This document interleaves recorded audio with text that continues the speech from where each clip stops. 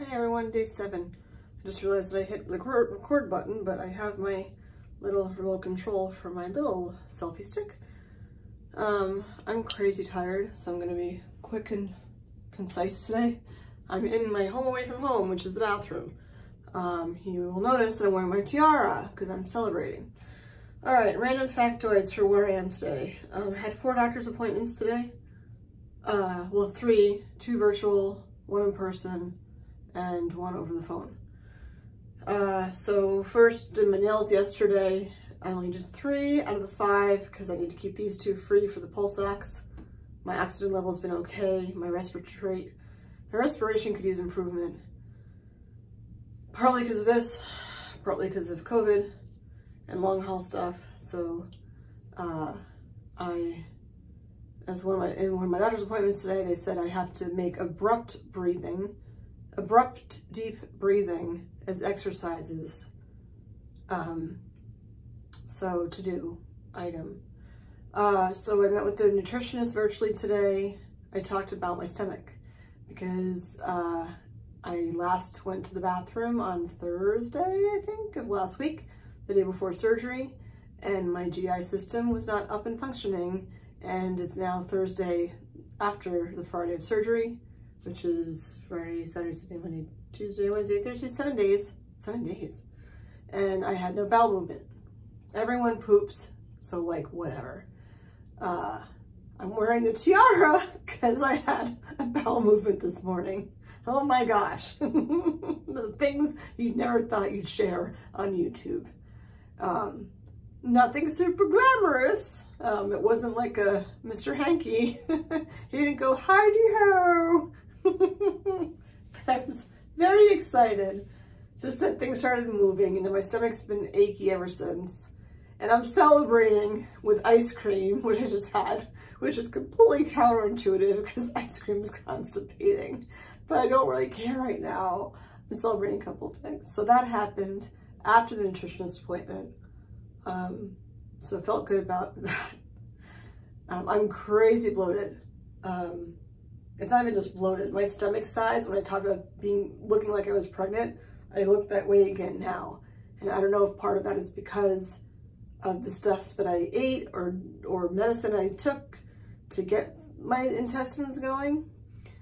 Thing I learned too was that it is not abnormal to go a week without having a bowel movement after you've had surgery when you have anesthesia like this. My surgery was 6 hours long, and it just takes time.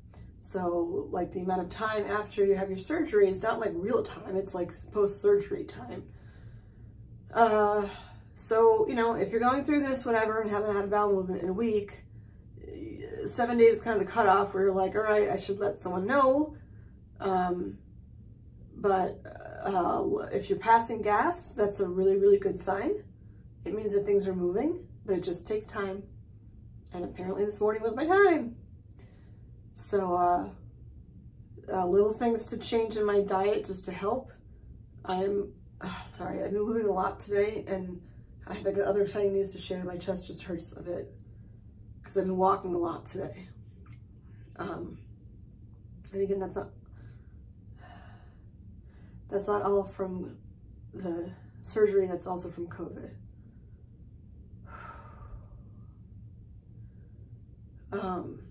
Sorry, that hurts. I also use the wipes on me again. My armpit hair is so friggin' long that it's sticking. Like, the wipes are great, but they're making it stick because the one smells like coconut lime, and whatever's in it, it's making it stick. So it's uncomfortable. The bra I have is so friggin' itchy. Notice I'm not wearing a button-down shirt, but you know, there's my bra, and it's just super itchy. It's stretched out, whatever. Then I had an appointment with the social worker, which was really weird because I haven't seen her since before surgery, obviously, but she was the first person that was like my breast person of help that I saw before and after surgery in a Zoom. So it was just weird that I'm like, wow, I've come full circle. I'm on the other side of this. Oh, and a phrase she used, which was so awesome, and I asked her if I could quote her, and she said yes.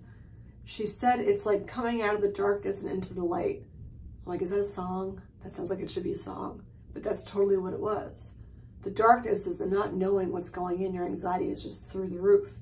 And now on the other side, not light like heaven, like, oh, more of like you have light because you know now what clear questions there are to ask and what kinds of things to really be worried about or not worried about. Like when I got this shirt, and I'll just stand up real quick. Ugh! I got this shirt, and like I mentioned this or something, and it's kind of short. A little spoiler. You ready? Here's my spoiler. Look at this. I have a shirt on, and look, you can look down. Do you see anything except for my bloated belly? No! Do you know why? Oh, stay tuned. My hint is this.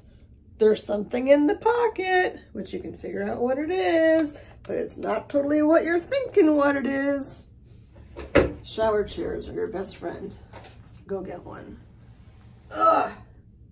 I bend over like I'm 8 months pregnant. So I'll get to that. So talked with her about the Massachusetts Paid Family Medical Leave Act and my leave for work, because that's still, there's this, make sure you check your paperwork many times. There's this, what seemed like a small typo, but it wasn't a small typo because they put the wrong month in, and it looked like I was taking leave and I was going back to work next week, and I'm like, I can't go back to work next week. Like, I can't even lift my arms to like friggin' brush my hair, really. Anyhow, it's fixed, it's corrected, it was just a minor thing. My in-person appointment today was with plastics. So it's been a week, pretty much. I had the surgery Friday.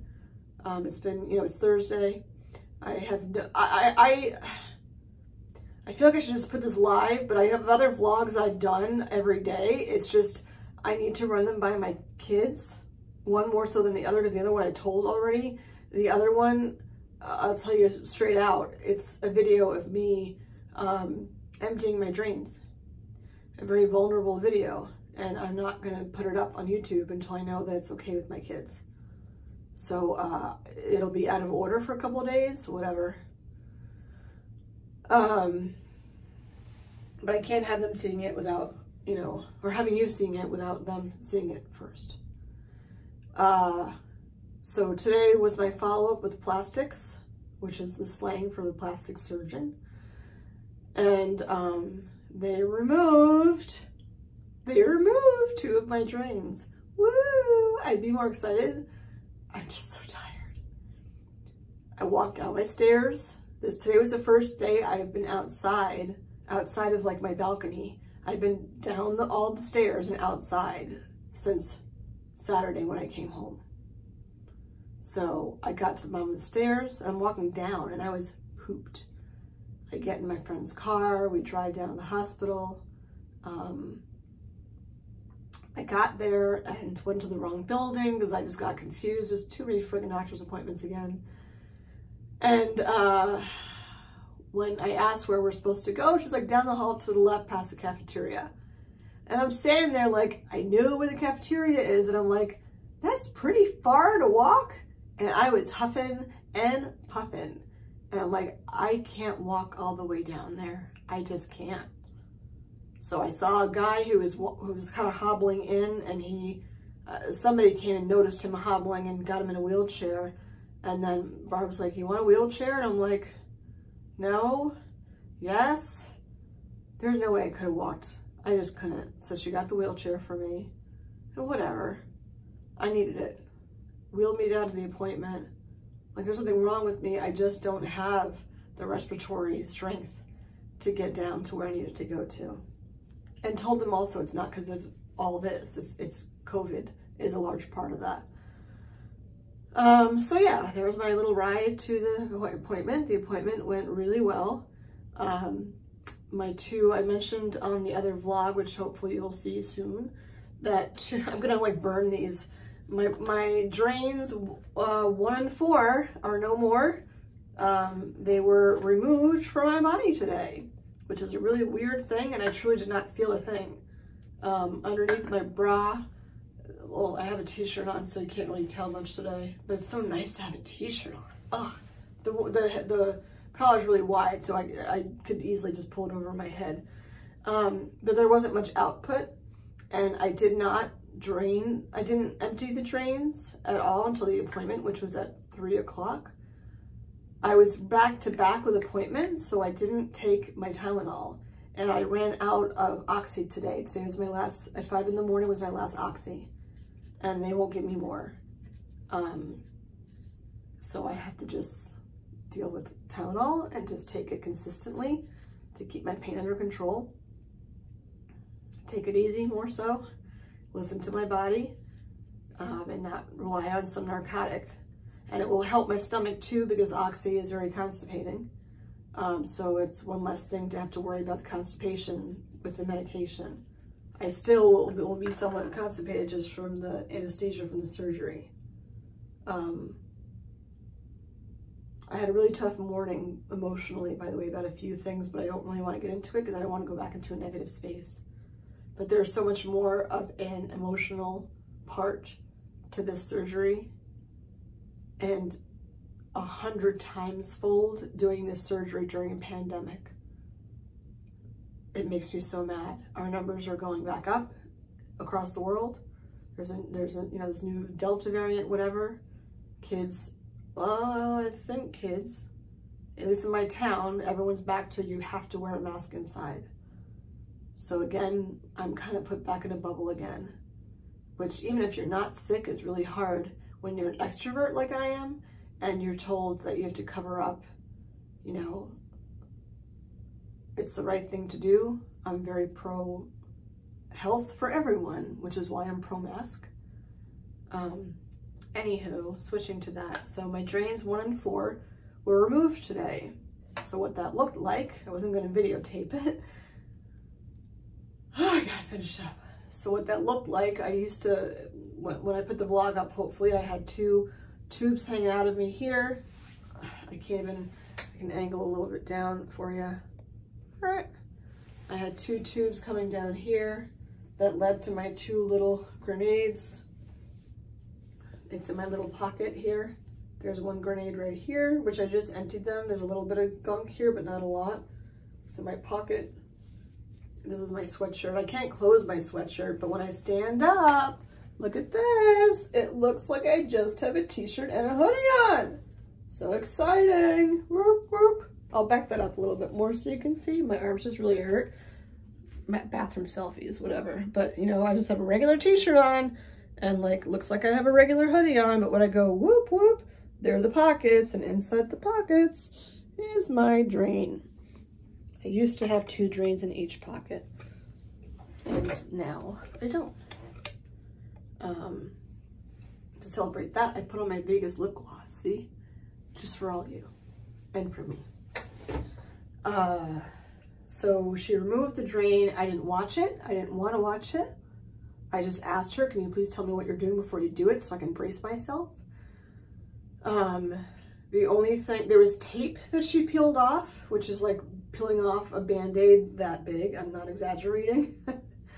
So she peeled that off. It didn't hurt so much on the right, but the left side, which had been bunching up, that hurt when she peeled it off. It's adhesive on your skin. Like, it's gonna hurt.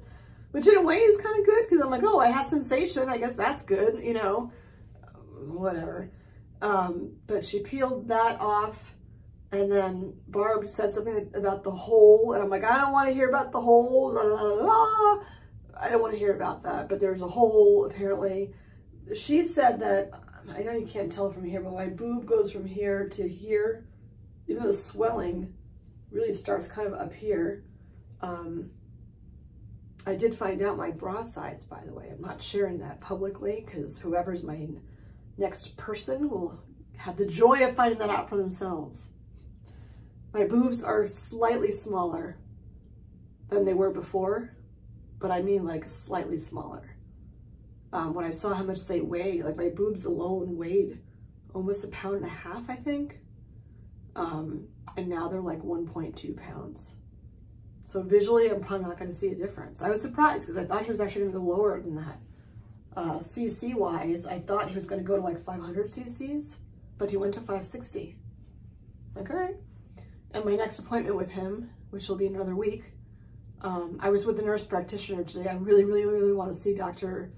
I didn't say his name. I really want to see my plastics doctor, just because I haven't seen him since this is over. And like, I just want to give him a hug and be like, thank you. Because they do look, I mean, other than the scar, which will go away, I'm looking at them in the mirror now more, and I'm like, they look more like boobs. They're settling down. They're not as, I mean, they're still high, but they're shifting. And I have like a little bit of like little cleavage again. And the best spoiler, I don't have it here. I have to wash it. I might not have to wash it, but I got a new bra because this one's like all stretchy and whatever. Guess what color it is? It's not white and it's not pink. And they only had one left in my size. They only had one left and it happened to be in my size. It's black. So now I get to wear this black new bra with like, I have like these sheer shirts, which I showed you during the vlogs, whatever. And now it's like I got these kick-ass new boobs, cancer-free, with this new black bra. And I'm like, yeah! I'd root more, but my arms hurt. So yeah, all good news from the nurse practitioner. She took the tape stuff off, whatever it's called, replaced, it looks like almost like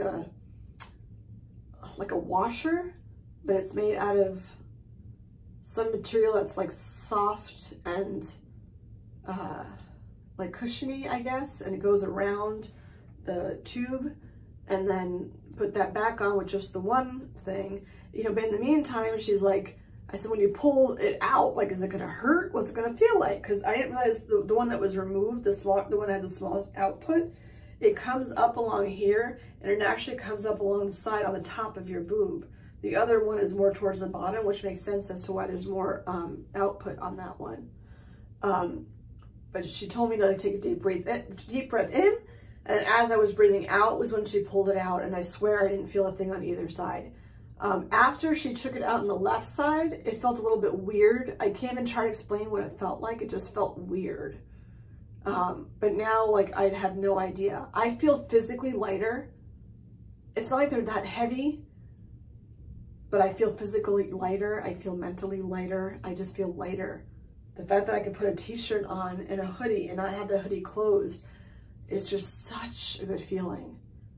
The mental part of all of this is so much more pronounced now than throughout the whole thing. Honestly, more pronounced now than it was when I found out I had cancer. And they tell me that's normal. I just find it interesting. Mornings are continually awful for me. This morning was awful for me.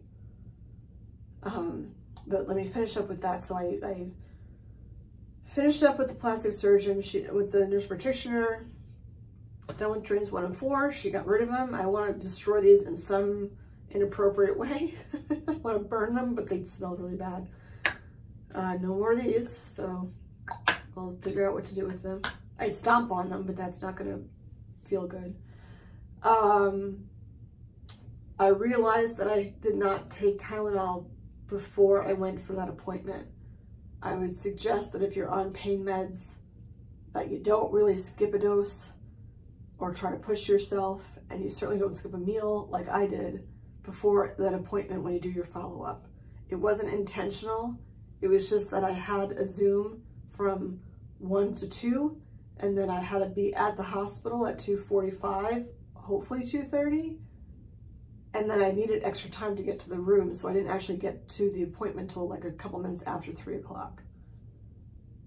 But I wish I had had the pain meds working in me before I had that taken out. It didn't hurt, it just felt weird. But her peeling that big plasticky duct tapey thing, that's what hurt. It's like a Band-Aid, just, you know, big. So she put a new washer on around, I didn't watch any of it. I didn't want to watch any of it. Just let her do her thing. She, and then she put the washer on. She, you know, put the tube on. She didn't drain the tube. I just did that, or Barb did that when we got back home, and then put another sheet of the plastic stuff on there. And she kept mentioning casually, like, when you shower, blah, blah, blah, blah. And what was discussed when I talked to the social worker was having a home health care person come to help me shower. That was one of my breakdowns this morning. I know it might look, however, and I spent time flat ironing my hair today, which I think I needed to, but my hair feels disgusting. It feels gross. It feels greasy. It's thick. It's dry. I'm starting to go gray again. When I just got my hair colored, it's probably from the stress. I think I slept 3 hours last night because I made the stupid decision to, knowing I had these appointments coming up, I read all, except for I think one because I ran out of time, I read all of my post-summary details on the Gateway last night until the wee hours of the morning, which was dumb. Really dumb. I told you I don't have the best bedtime patterns. I don't know what will make me change that. I don't know. Gotta slow down. What was really intriguing, and maybe is another vlog, I might go through and share some of that with you. They do a timestamp of everything. They say, like, you know, 8:03 a.m. You know, Dr. So-and-so did so-and-so with this instrument, blah, whatever. So detailed. Like, I have a timestamp of when they removed my breast tissue on the left side. I have a timestamp that says the plastic surgeon went in at this time and got and put this size of an implant inside of my boob and sealed it up, you know, put it inside of this and sealed it up with this and whatever. Like to the second. It's just, it's crazy. Because you're asleep. You're not even aware of any of this stuff. And like, here's like a timestamp of all the things that were done to you. And it was just so bizarro to me because there's a lot of medical jargon that I don't get what it means. And of course I started Googling stuff, which is a horrible thing to do at 4 or 5 a.m. And it's just so intriguing. And I understand now why. And there were things I even forgot about. Like I had adhesive on my hand, and I'm like, I don't get why I have adhesive here. But if you Google it, they put your arms out to the side, almost like you're in like a cross position, like a crucifix cross position, and they tape you down, I think, to keep your hands where they're supposed to be so they can do their thing. They also wrap this thing around your legs, which I had one of them when I got out of surgery, that inflates, you know, deflates, blah, blah, blah, just to keep blood flow going in your legs. I can't remember what they're called. But so cool. I'm tired and I want to get going. So I had those appointments, had ice cream, got a phone call from the genetics counselor. So I'm going to leave it after this one with the genetics counselor. Got a phone call. My genetic testing is done. They tested me for, I believe, 36 genes, not just for breast cancer, for colorectal cancer, pancreatic cancer, uterine cancer, cervical, I think. There's like 5. There's a whole bunch of different cancers they check for. And I don't have any genetic mutations or genes for any of those cancers, which is fantastic news. There's so much information, I couldn't possibly share all of it with you, but you get the gist. So really good news. I'm just super tired. One thing that is in my family is Lynch syndrome, which is it's a gene or a gene mutation that predisposes you to having certain types of cancer, which I believe are mostly colorectal based. Breast cancer, I believe, is one of them. Pancreatic cancer, I know, is one of them. There is a history of 4 people on my dad's side of the family that all have this gene. So I got tested for it and I don't have it. Though I was supposed to send the genetic counselor the document from my cousin that has this so that they knew exactly what gene to look for. And even though it has a name like MSG6 or whatever, in parentheses it has like P point greater than 692.53, whatever. And I'm like, you need that too? And they're like, yes. I'm like, oh, okay. So I forwarded that to them. So they keep the spit sample for 90 days. so they can go back to the spit sample and check for that specific thing. There were 2 specific genes that had more detail that they can check for and let me know. But after all the drama, you know, they checked for 8 cancer genes for breast cancer and then 36 for an assortment of other cancers. So my gut tells me that cancer of any sort is not going to be what takes me out, which is, you know, is good news. So very happy. I'm really tired. I'm keeping my tiara on. I ordered a nice dinner for me and Caleb and Barb. And we're gonna sit and chill. I again feel, I'll stand up for this last one. I'm so tired. It's hard to even get up, and it's hard to back up too. And I can't believe I'm in the bathroom doing this. It's so much like when you're taking online dating pictures. Move my chair out of the way. That's so crooked. And here's like 25 of me. Woo! But again, like I have, it's day 7, whatever it is that I said, 6. But like I have a regular t-shirt on here, you know, and I have like a regular hoodie on. And I wish I could back this up more, but I really can't. I guess, well, no, that's awful, but that's the best I could do. It's kind of short, whatever. I have my compression leggings on, my camo ones, and then I have this. And even though it's open, you know, you can see that this is where the drains are. I do have a hook, by the way, on my bra, which when I get to posting the other video, you'll see. But can't really tell unless I go like, whoa, and really push it out.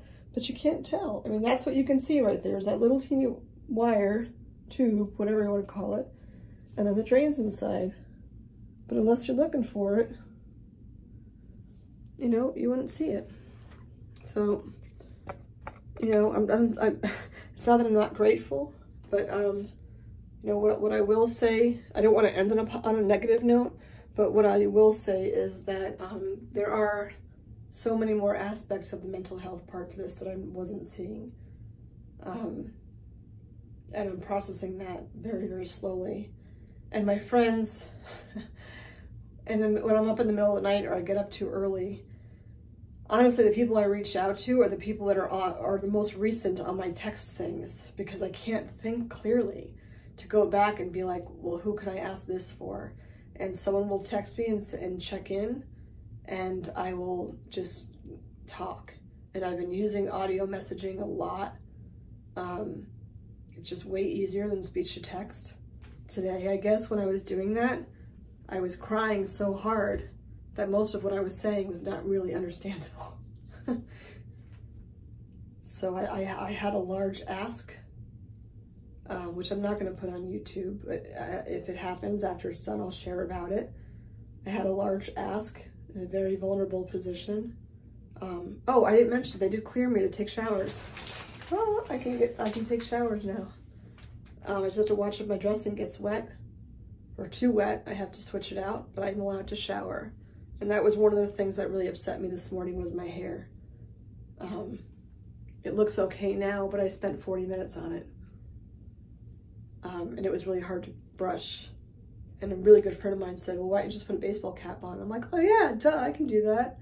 And then I go in my closet and I'm like, I can't reach my baseball caps.